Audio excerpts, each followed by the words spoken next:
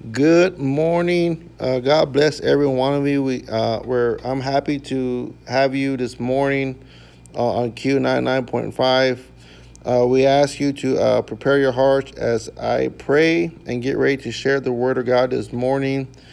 Pray with me, amen.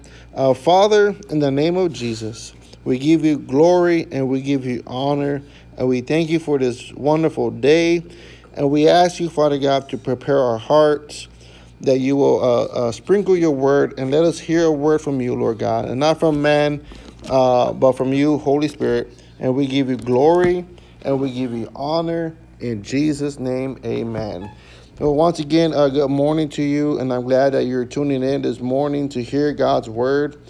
Brother Gedmo won't be able to be here with me, but I'm here with Brother Rudy. He's sitting in to hear the word of God. And so if you have your Bibles, or you're just listening, wherever you're at, but pay attention, amen, and hear the word. In 1 John chapter 2, verse 15, I'm going to be reading out of 1 John chapter 2, verse 15, and the word of the Lord reads, it says, "Do not love the world, nor the things in the world. If anyone loves the world, the love of the Father is not in him. For all that is in the world, the lust of the flesh, the lust of the eyes, and the boastful pride of life is not from the Father, but is from the world."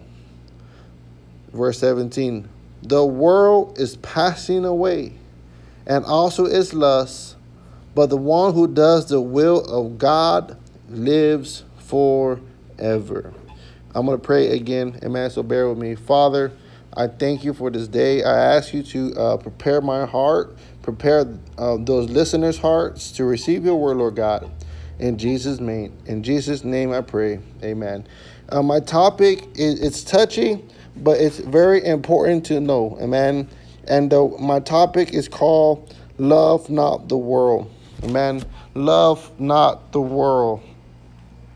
And understand that sometimes, if you're a Christian, you've been saved for a long time, we share with others. We say things like this: "When I was in the world," and man, we say that quote, "When I was in the world," then people wonder why, and look at us as why we say these things. When I was in the world, because many don't know what we mean when we talk like that. Amen.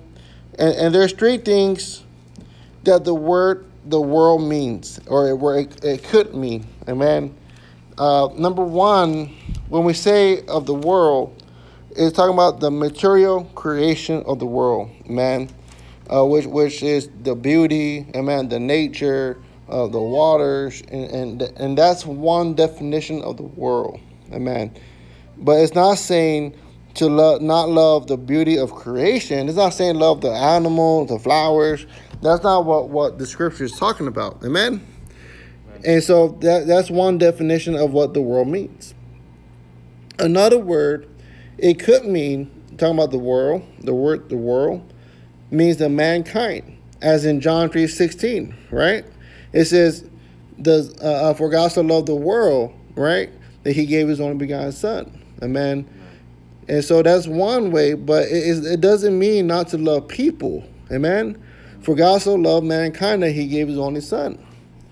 And so when it's talking about the world, it could mean this definition as well: the unbeliever's world system. Amen.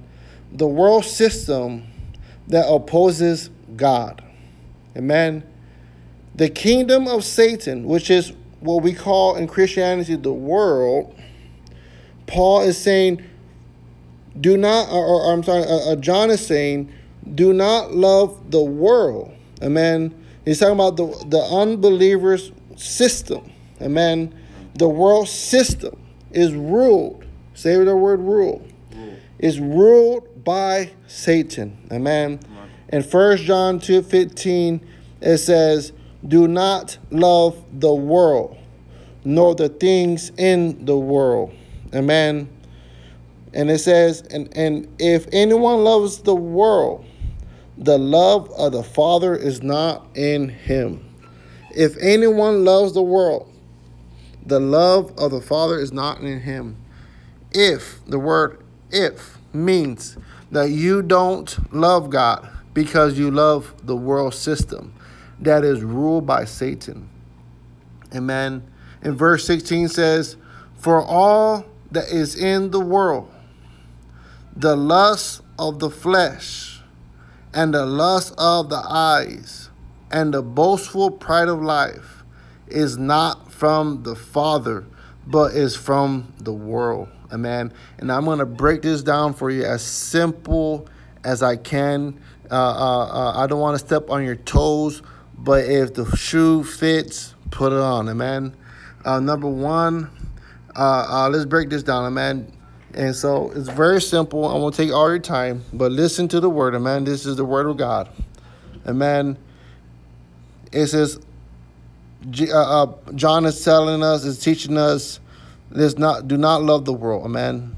And he says, for all that is in the world, amen, the lust of the flesh, the lust of the eyes, and the boastful pride of life. Amen. There's three things there.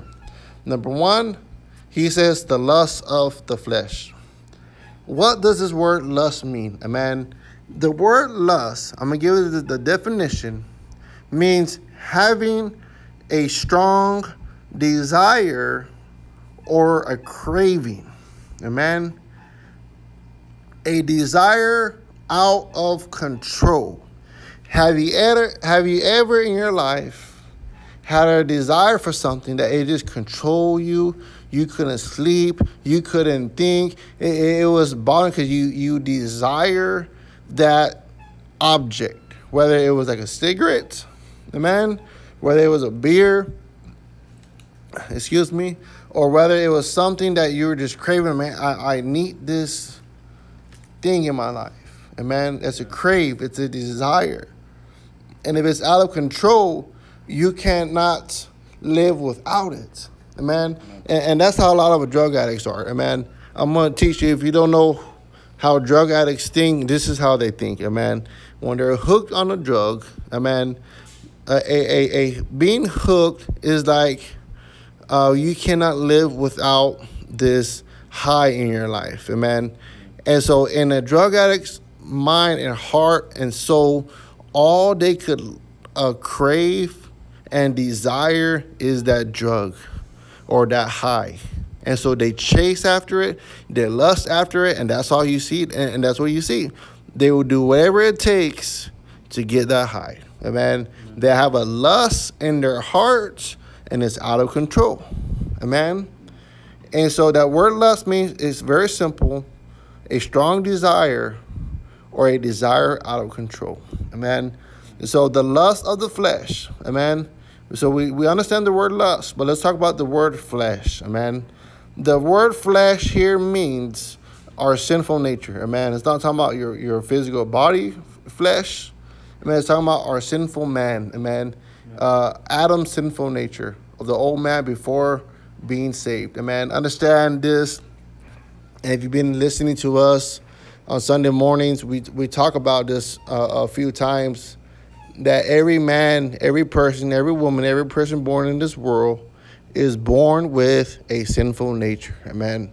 We cannot shake it off. We cannot deny it. It's something that we are born with. Amen. Amen. It's in our nature. Amen. And so the word flesh, what this word means, it's our sinful nature. Amen. If it sees something, it's going to crave it. Amen. Yeah. And so the lust of the flesh involves anything that our body craves. I'm going to give you a few examples.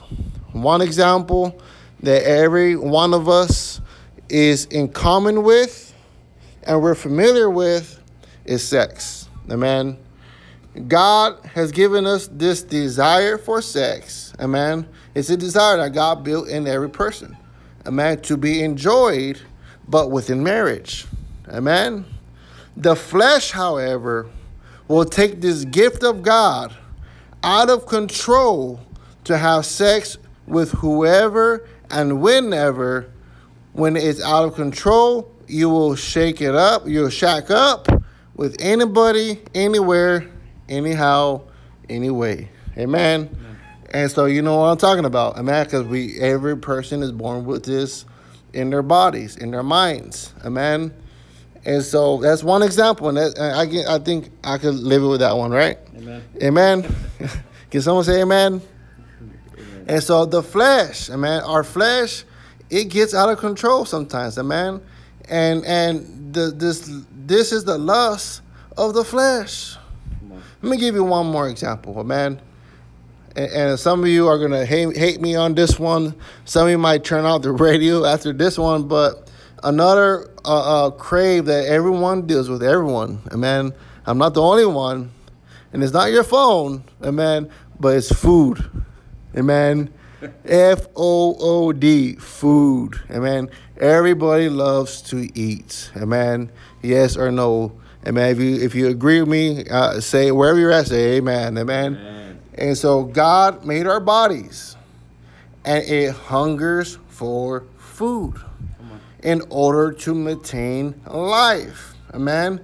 God designed your body, my body, to crave food. If we don't eat, you're not going to be happy, right? You're going to be what? Hangry or hangry. That's what they say, the term hangry. I'm hangry because I haven't ate yet. You know why? Because when you eat, it does something to your body.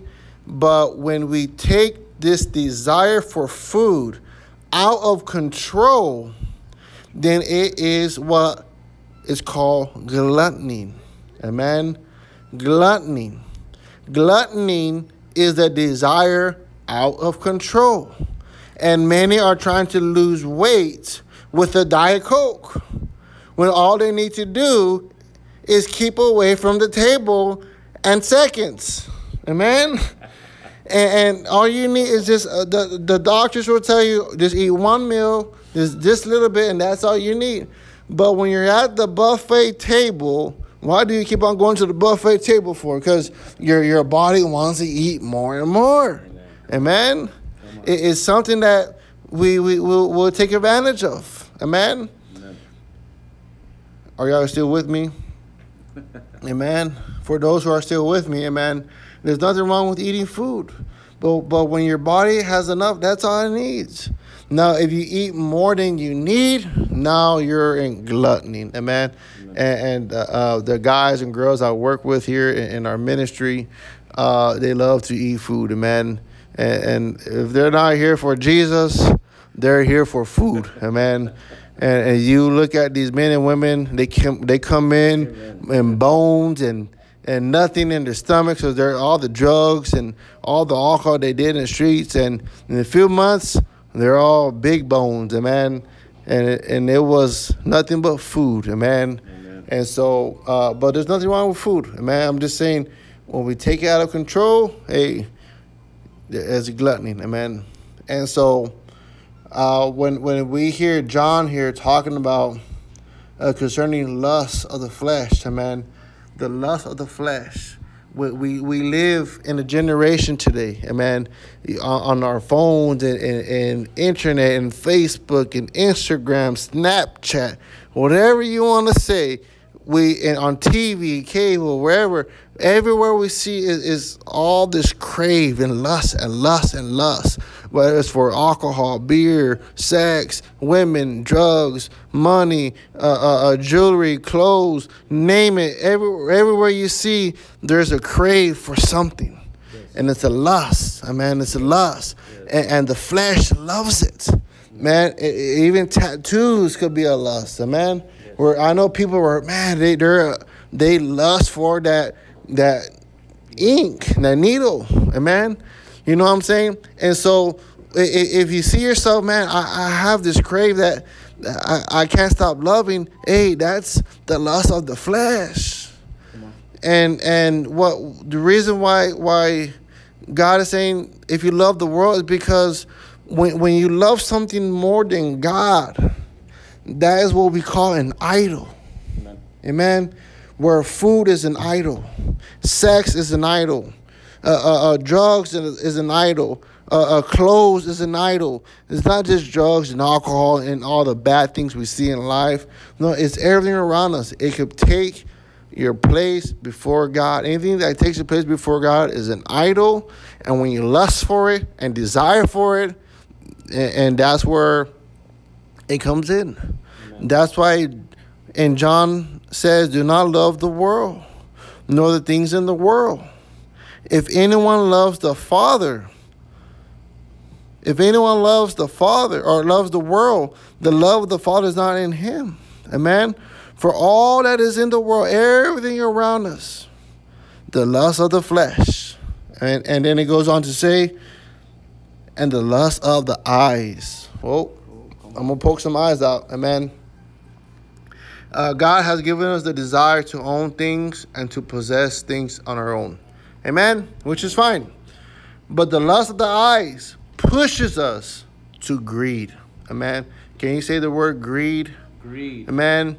The word greed means it's never satisfied and you want more and more. Amen. Greed is wanting more than what you need. Are you with me? Amen. When you need more than you need, then you're greedy. You're a greedy person. Amen. You know, if you have a job and a family, you kind of keep a record of how much money comes in and how much money you have in the bank, what goes to bills. And you see in paper how much you need to get by. Amen. It comes to a point where a lot of us are guilty, man. I'm guilty of this sometimes too, is that we see, okay, I can live okay in this budget, but I want more. I want more for me, more for my family, more. And that's where greed comes in, amen. The lust of eyes, you want more than just what you can settle for, amen. And so let me give you an example of the mall. When you go to the mall, amen, I have nothing against going to the mall. I go to the mall with my family, with my wife, my daughter. There's nothing wrong going to the mall. But when you go to the mall and you don't have any money and all you're doing is feeding the spirit of greed, amen. You go, you're looking at the new Jordans that came out, or you're going at the new clothes that came out, and you're greeding and you're lusting for these things, and you have no money. Like, what are you doing to yourself? You're going to ruin yourself. Amen? See, you see this and that, and you want it so bad, and all you're doing is feeding the spirit of greed. All you hear in your spirit is buy me, buy me. Yes, sir. And there are some of you that already have nice furniture. You already have nice clothes. You already have nice appliances. Man, you have a nice car. And you still want more and more. No. See, greed is when you want more. You want more just then. Let me say this again. I'm going to rephrase this. Greed is when you want more, just like the drug addicts and women are worse than some addicts. Amen. See, Satan runs his kingdom. This is how he runs his kingdom, is on self. Amen. To make you this content, the lust of the eyes turn to greed. Greed is a strong desire to have more. The greedy person doesn't know, the greedy person doesn't know the meaning of enough. Amen. Yeah. The greedy person is always craving, striving, desiring, out of control for more and more and more. The desire to have things we don't need, with money we don't have, to please people we don't know, you're what we call keeping up with the Joneses, amen.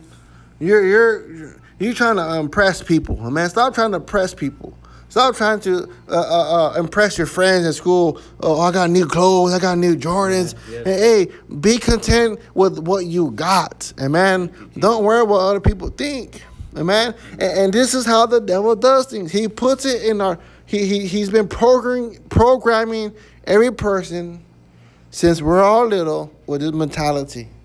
You need that.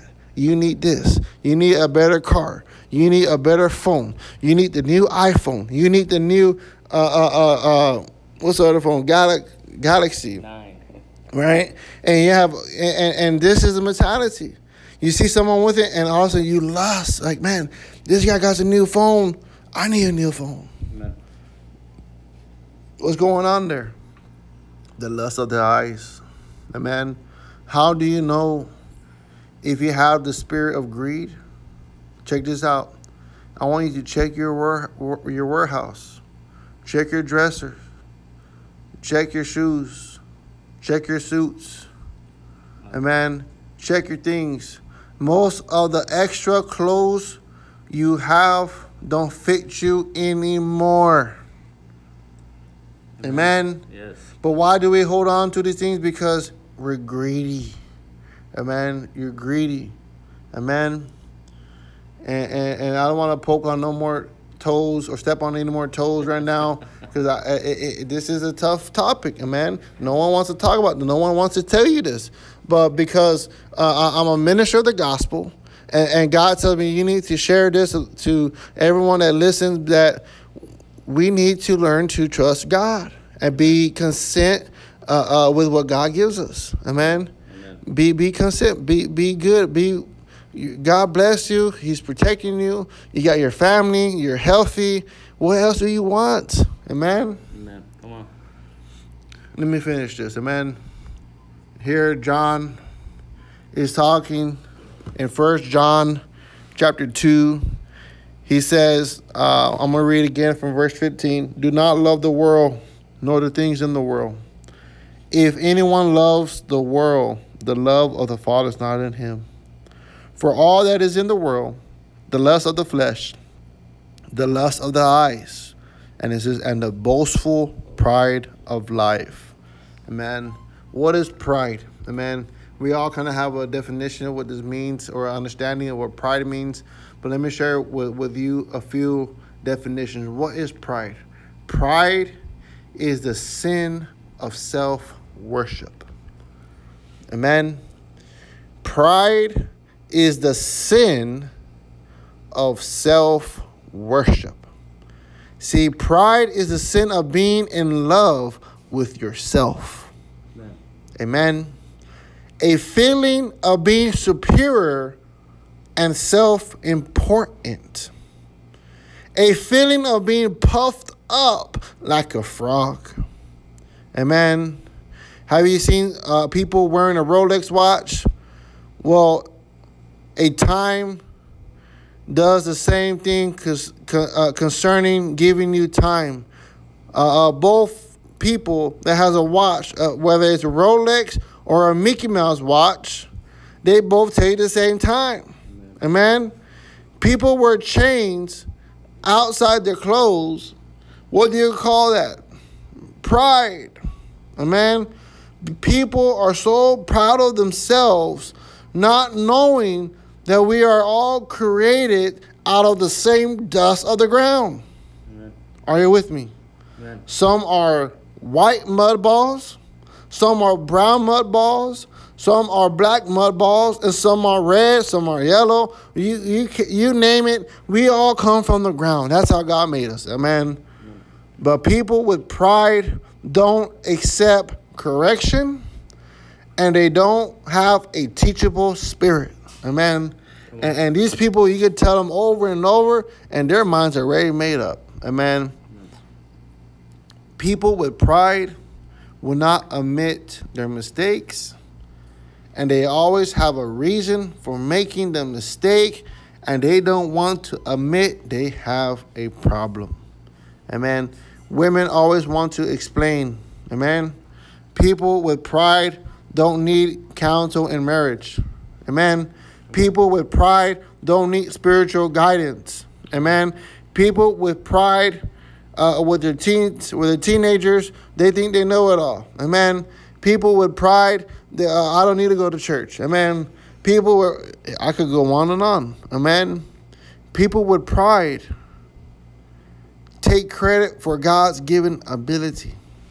It was God that gave them the ability, that gave them the talent, and everything they have, preaching the gospel, teaching God's word, playing music. God has given you the gift to play a certain instrument, and it's sin to be full of pride. How do you know if you love the world? Amen. When we're talking about the world, how do you know?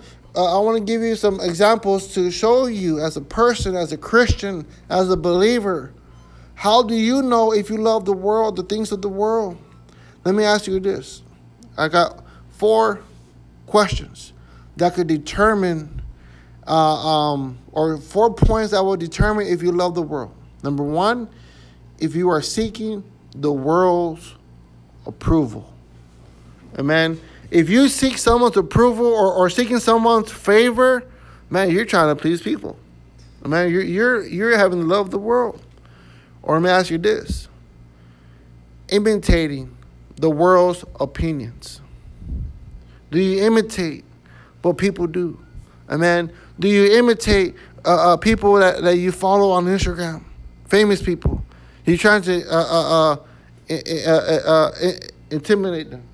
Amen. Embracing the world's opinions. Or how about walking in the world's fellowship? Amen. How many of you have ever seen people die? Amen. You go to a funeral. Amen. And do you see them taking everything with them? No. Check the funeral homes. And when you go to the next funeral you go to, see if they have a U-Haul parked outside ready to bury that person with all his belongings. No, you don't see that. If anyone loves the world, the Bible says, the love of the Father is not in him. See, understand this. Amen. And this is where it gets very hard in the life of believers and Christians and followers of God. You can't love the world, which is Satan's kingdom, Amen, and at the same time love God. It will not work. Jesus says like this, you cannot serve 2 masters. You're either going to love one or hate the other. Amen? Amen. You can't love the world and love God at the same time. If you love the world, then you really don't love God with all your heart. Amen. I'm talking about with all your heart. You can say, I know a lot of people here in San Angelo, around Texas, around New Mexico, Chicago, California. I know people in Mexico. I know people in Canada. I met people these are people that say, I love God, but yet they love the world more. Amen. Amen. And 1 John 2:17 says, the world is passing away, and also its lust. Understand this, people. What you love here is going to pass away. That phone you can't let go of, it's going to pass away. Amen. That car you love so much, it will turn to rust one day. Amen. Money will burn. Amen. Things will pass away. It's in the scripture. If the Bible says the world is passing away, hey, it's going to pass away. And nothing can stop that. Amen. Amen. Peter talks about the world destroyed by fire. But the one who does the will of God lives forever. Come on. Some of you are imitating the world. And some want the world's approval. Some of you want the world's opinions. And others, the fellowship of the world. And man, you love the world. You love hanging out in the places where you shouldn't be. Love not the world. Amen. Jesus is all you need to fulfill, to be fulfilled in life that we are living. Amen. If you have a problem with lust, if you have a problem with greed or with pride, and today, if you feel God is touching your heart, convicting you, God is dealing with you, today you need to repent, man. Today brothers and sisters, people in Concho Valley, people around whoever can listen, who's listening to this this word this morning, or if you listen to it later on, or however you hear this word. Love not the world. Repent, and Jesus will forgive you. Amen.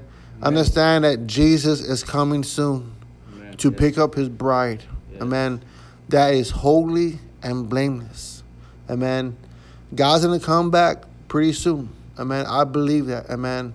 I'm a person that believes. I believe that Jesus is coming soon for his bride, for his church. And those who are left behind, I pray that God deal with you before that comes. Amen. But today, God wants you to repent. God loves you. And he placed this on my heart to share with you this morning on this topic. Amen. That this world we live in is going to pass away. Amen. It's going to pass away. Amen. And so start seeking the things of God. Start seeking the things of Christ. You know, start serving God. Do something with your life. Do something for Jesus. I want to challenge you. Do something for Jesus. Amen. Stop doing things for yourself. Amen. Do something for Jesus. Give your life to Jesus. And let Jesus do something in your life, because God wants to use your life. God has a calling for your life. God has a purpose for your life. He wants to use you in a mighty way. Amen. And it starts with you giving your life to Jesus. Right. Amen. Repent. Ask God to come into your life. Come into your heart. I don't care where you're at. I don't care what you've done in life. If you are a person that has lust for drugs, alcohol, women, men, whatever the case is, if you're a person that has greed, you love to have more things that you should, man, if you are falling in any of these categories, or you have pride, and I think we all relate, amen. But this is the message, is that God loves you, that he died on the cross for you. Right. Amen. And all he asks is put God first, amen. Put God first in your life. Seek those things later, amen. Jesus says, seek first the kingdom of God, and all these things will be given to you. God won't leave you disappointed. God knows what you need. God knows what you like. God knows what kind of car you want. God knows what kind of job you want. God knows what you need for your family. God's not going to leave you broke. God's not going to leave you stranded. God's not going to leave you hanging on the side. God's not going to leave you on the corner with a sign, I'm homeless, my family has. God will make a way. But all he wants you to do is trust in God. Amen. And so I want to pray a prayer with you. If that's you, say this prayer with me. If not, just listen and pray in your heart. Amen. But if you're there and if you want God to do something, if you want God to take these lusts out of your life, these desires, this greed, this pride, say the simple prayer. Amen. And mean it with your heart. Amen. Repeat with me. Say, Father, I ask you, Jesus, to forgive me for all my sins. Come into my heart and change my heart. Remove this lust in my heart. Remove this greed in my heart. Remove this pride in my heart. And I ask you, Jesus, to be the center of my heart. Come into my life. Be my Lord and be my Savior. I ask you in the name of the Father and the Son and the Holy Spirit. Amen. Well, God bless you, and that's all I got for you. And I pray that you have a blessed Sunday morning. I pray you have a blessed day. I encourage you, get up, get your family ready, go to church, find a church. There's churches around San Angelo where you're at. And ask God, Lord, lead me to the church where they will feed me the truth, where they will feed me the Bible. And it's just not on one subject, but God wants you to grow. And ask God, Lord, direct me, guide me. Amen. And so we thank you. I thank you for listening and taking time to hear the word of God, not from me, amen, but not from man, but from God, amen. God bless you, and you have a blessed day, amen. Bye.